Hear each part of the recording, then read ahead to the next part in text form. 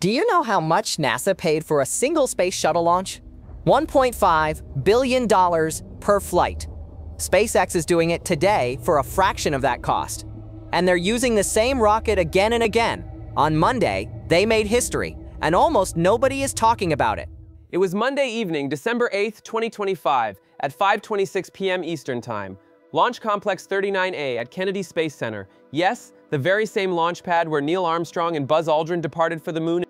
But this time, something was different. This time, a Falcon 9 rocket with the tail number B167 stood ready on the pad. And this rocket, it knew this journey very well. It was its 32nd flight to space. 32 times. Let that sink in for a moment. The entire Space Shuttle program, with 5 different orbiters over 30 years, completed 135 missions. This one rocket has already accomplished nearly a quarter of that by itself. Now you might be asking yourself, why is this so significant? Think back to the Apollo era. Each Saturn V cost roughly $1.2 billion in today's money.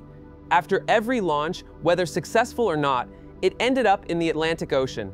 Done, thrown away, just like a disposable rocket was supposed to work.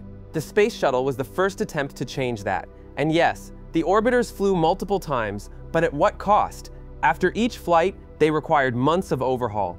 Every launch cost $1.5 billion. The economics simply didn't work. We learned that reusability was harder than anyone imagined. SpaceX does it completely differently. This B1067 rocket, it lands itself. 9 minutes after launch, it touches down gently on a drone ship in the Atlantic. Then it's inspected, refueled, and ready to fly again in just a few weeks. The cost, a fraction of what NASA spent. And here's the part that really gives me goosebumps. SpaceX is currently testing whether they can fly their boosters 40 or even 50 times. Imagine that, a rocket that launches hundreds of satellites over its lifetime. We're not talking about science fiction anymore. We're talking about economics. We're talking about making space accessible. But it gets even better. This Monday mission, Starlink 692, carried a second historic milestone on board. It deployed the 3,000th Starlink satellite that SpaceX has launched this year in 2025. 3,000? Let me put that in perspective for you. From 1957 to 2000, that's 43 years of spaceflight history. Humanity launched about 6,000 satellites total. SpaceX accomplished half of that in 2025 alone. We're building a global internet network in orbit right now. Over 7,000 Starlink satellites currently circle the Earth, bringing high-speed internet to people in remote areas. Mountain villages in the Andes, islands in the Pacific, rural farms in Montana, all connected. This isn't just spaceflight. This is the democratization of space. This is about bringing opportunities to people who never had them before. Now, some of you are probably wondering, how do they do it? How can a rocket fly 32 times? The answer lies in engineering brilliance and the courage to try something completely new. The Falcon 9 isn't a throwaway rocket.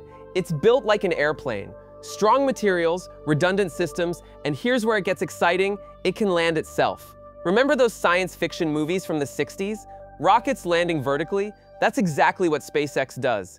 9 Merlin engines slow the rocket down, grid fins control its orientation, and deployable landing legs catch it. The first attempts? Spectacular explosions.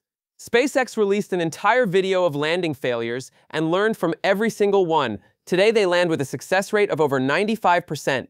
B167 now has 32 perfect landings under its belt. That's more precise than most pilots land their airplanes. Here's why this matters. Not just for SpaceX, but for all of us. Imagine if, back in the 70s, Boeing had thrown away every 747 after each transatlantic flight. Flying would have remained unaffordable, only for the super wealthy. That's exactly what's happening with spaceflight right now. SpaceX is reducing costs so dramatically that suddenly things become possible that were dreams before. Universities can now afford to launch their own research satellites.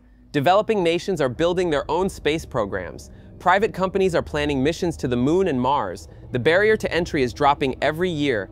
And the next chapter, SpaceX's Starship, the largest rocket ever built, is designed to be completely reusable. Both stages. If they succeed, and the first test flights have been promising, we could soon see regular flights to Mars, not in some distant future, in our lifetime. For the generation that experienced Apollo, this must feel surreal. We went to the moon, and then we stopped. We retreated. For decades, it seemed like humanity's greatest adventure had ended. Now, we're preparing for the next giant leap. And this time, we're not just visiting, We're building infrastructure to stay. B1067, a serial number. For most people, just letters and numbers on a rocket. But to me, it's a symbol. A symbol that the dreams of the Apollo generation didn't die, they just evolved, they matured. The engineers who built the Saturn V dreamed of reusable rockets. They had the vision, but not the technology. Now, 5 decades later, their successors have made that dream reality. Not through government programs with unlimited budgets, but through private enterprise, innovation, and relentless determination. When you watched the moon landing on television in the 60s, you knew you were witnessing history. What happened on Monday will be in history books too.